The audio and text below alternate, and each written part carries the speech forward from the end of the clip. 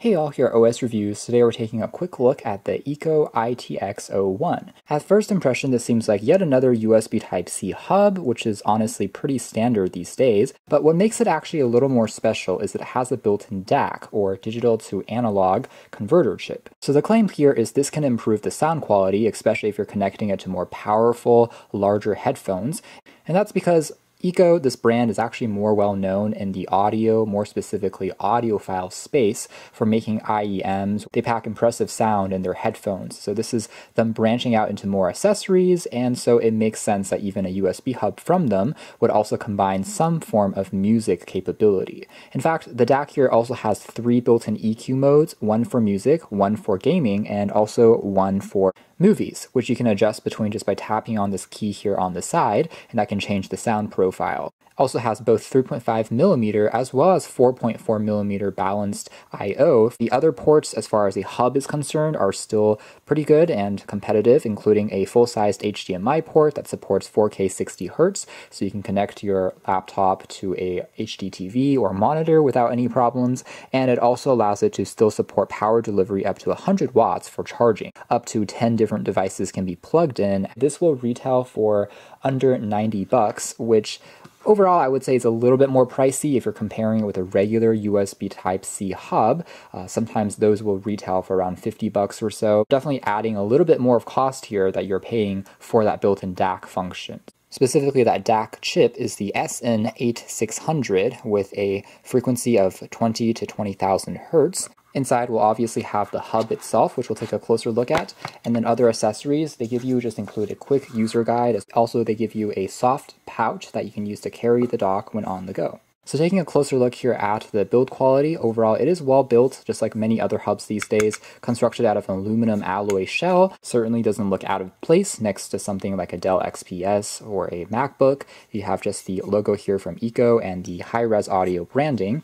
On the side here, by the way, it's a little bit tapered out, and we have the 2 audio connectors. And then on the bottom here, we have the I/O, including micro and full-sized SD readers, Type-C here for data, and then we have 2 more, which are for USB 3.0. That is Type A, full-sized, and then on the other end we have another Type-C that's meant for pass-through charging up to 100 watts, full-sized HDMI, and another USB Type A full-sized port. Along with on the edge here, you have a LED indicator light that is meant for the DAC. So you can switch between the different modes just by touching on here. It's a kind of capacitive touchpad or sensor, and you can then hold for a few seconds to go through the 3 different modes. Now otherwise, there is a small LED indication light when it's being plugged in, and that's it. Very simple. The cable here is flat and then just connects using Type-C, also made out of metal. Maybe one thing I do wish is they could make this end perhaps magnetic, so it would attach onto the end when you're not using it, or somehow just make it stick into the sides, since right now it kind of just dongles a little bit, but still is overall a very clean design. Really not necessarily any larger than a standard USB Type-C hub, despite the fact that it has additional DAC functionality built on in. This is pretty much just plug and play, no drivers are needed of course, and it also will work with a lot of Android smartphones if your device supports OTG via the Type-C port, or data transmission. So on this particular phone it does, so once we plug it in, it will pretty much be instantly recognized, and we also have some sound profile effects that pops up, but this is just on our particular phone. It's recognizing we have headphones plugged in, including also tablets that have a Type-C port. You can also plug in, or a Thunderbolt port, and it will read back content, transfer over your files. Once plugged into power, we have an LED light here that turns on, as well as this IKKO button also springs to life. And it's actually a colored LED as far as this section is concerned, and it starts off in the HiFi mode, which is kind of this purplish, almost white color. Hold it on it for a few seconds. It should go into the movie mode, which is going to be kind of more of a green color, slightly warmer, and then hold on it for a few more seconds, and it will go into the gaming mode, which is going to be bluish. It's a bit more obvious to the eye. The camera here is not doing the best job of picking it up, but the colors here can be distinguished: purple, greenish, as well as blue, to represent the 3 different modes. It's worth mentioning that every time that you switch into a different mode from the EQ, the music on your device will likely pause for a second, and then you can tap to resume. So moving into the audio quality and performance using the DAC, overall I would say that it definitely sounds a little bit better compared to the built-in DAC of most smartphones and laptops particularly, I would say. It does overall just pack in a little more detail, a bit more resolution, and also bigger volume. You can plug it up to even larger headphones and it's able to drive the sound compared to on a lot of lower cost devices, especially if you're wearing studio headphones, more powerful drivers, it may struggle a little more. But on here, everything can still sound loud and clean, amplified, but still rich and full of detail. Now, the three different modes do have a very obvious difference when you're switching between them. Personally though, I just prefer to leave it onto the HiFi mode. It has the best balanced sound in terms of giving you nice amounts of details in the trebles and vocals, instrumentals, but also a nice mix of bass, sounding spacious and almost like you're in the live environment.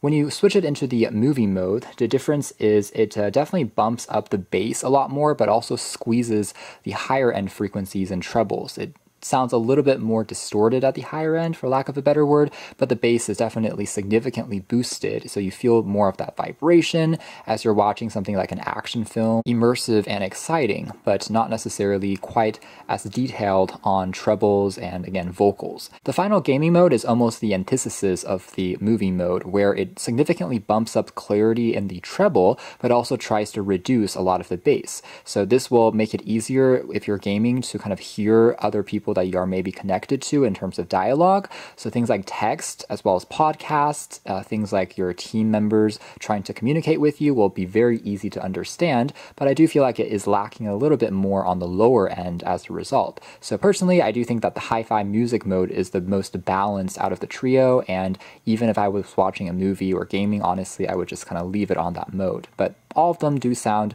overall quite good. It is, of course, no issues in terms of latency since everything is wired.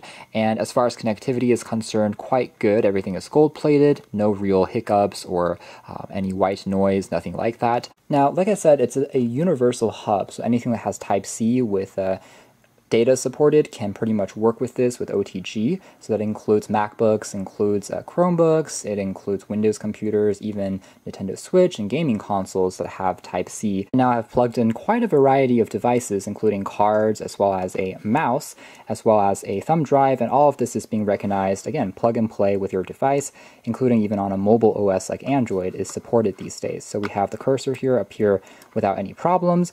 This would work particularly well if you want to pair it with a phone that has a desktop mode, like a lot of Samsung Galaxy smartphones, especially flagships, and also Huawei devices, even LG phones. If you further plug in the HDMI to a larger monitor, it can transform it into almost a PC or desktop experience. Demoing that in action, I have the HDMI here connected to this monitor, and the other side is just attached to our phone, and we're able to get more work done while being plugged into a keyboard and mouse.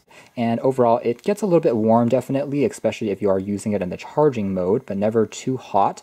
I didn't really encounter too many issues either in terms of overheating or performance. Everything was still pretty consistent as far as file transfer speed. So that's more or less it as far as our hands-on review of the IKKO ITX01. Again, it's a neat idea. It's not something I've actually seen before in the form of a USB hub, also combining a higher-end DAC for high-res audio playback. I think is pretty clever, and especially for folks that, again, tend to listen to music more seriously. If you're interested in something like this, again, primarily with that interesting built-in DAC function more than anything else, you can check out more details in the links below, but for now, that's been our video. Thanks for watching here at OS Reviews.